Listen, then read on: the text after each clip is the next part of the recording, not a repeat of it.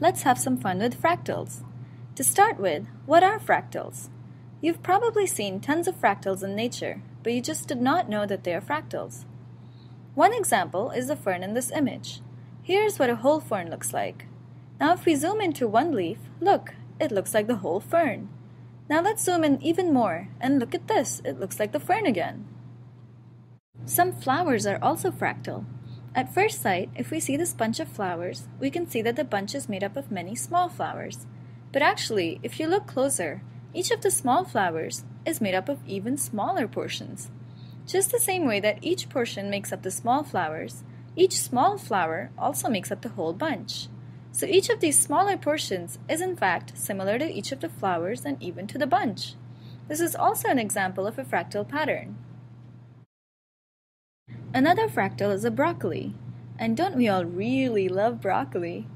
As you can see, each of the heads of the broccoli resembles the vegetable as a whole. Now that you've seen these examples of fractals, you can probably spot your next fractal in nature by yourself. So what exactly are fractals? The word fractals comes from the Latin verb to break. Fractals are geometric patterns in which every smaller part of the structure is similar to the whole. How do we actually create a fractal? Let's first look at the Sierpinski triangle. It does look complicated, but we can create this in a few simple steps. Let's start with the black triangle. We can mark the center of each side of the triangle and connect the dots to make a new upside-down triangle. We then remove this triangle and are left with 3 smaller black triangles instead of 1. We take the centers of each of the 3 new triangles and again connect the dots to make 3 new upside-down triangles. Let's remove the upside-down triangle at the top.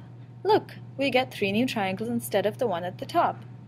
We can now remove the one at the bottom left and finally the one at the bottom right. You'll notice that each time we remove an upside-down triangle, we get 3 new black triangles. So now we have a total of 9 even smaller black triangles. Let's see the triangles that we will remove in the next step. Now we can again take the top part of the big triangle and remove the upside-down triangles. We can continue on to the bottom left and then the bottom right. We already have 27 black triangles. If we keep going, we can make more and more black triangles at each step. And if we keep doing this forever, we'll have an infinite number of triangles, and all inside the one big triangle we started with. Let's have another example. This one is called the von Koch curve, named after the Swedish mathematician who came up with it. This time we start with a line and divide it into 3. We mark these points, then take out the middle. We take a line of equal length to the one we just removed and put it at an angle of 60 degrees. We can now connect the 2 lines, and this line happens to be equal in length to the line we just removed. So instead of one middle line, we have 2 new ones of the same length, making the curve longer. And notice that instead of 1 line segment, we now have 4 line segments. Now take each of these 4 new lines, divide them into 3, and take out the middle from each of them. Starting from the left, let's put in 2 new lines instead of the middles. You'll see that each of these lines is equal to the length of the ones we just removed, which means that the length of the curve increased again. We already have 16 line segments to work with. Let's take each of these and repeat the same steps. It's starting to look pretty.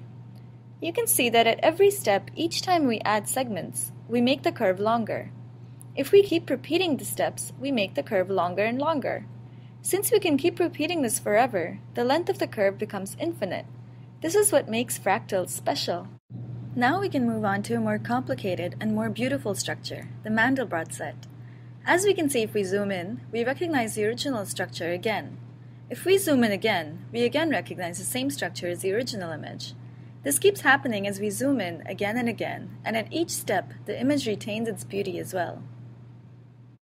In this video, we saw the beauty of fractals. We showed you how to recognize them in nature, and even how to create some simple fractals. We hope you had some fun with fractals.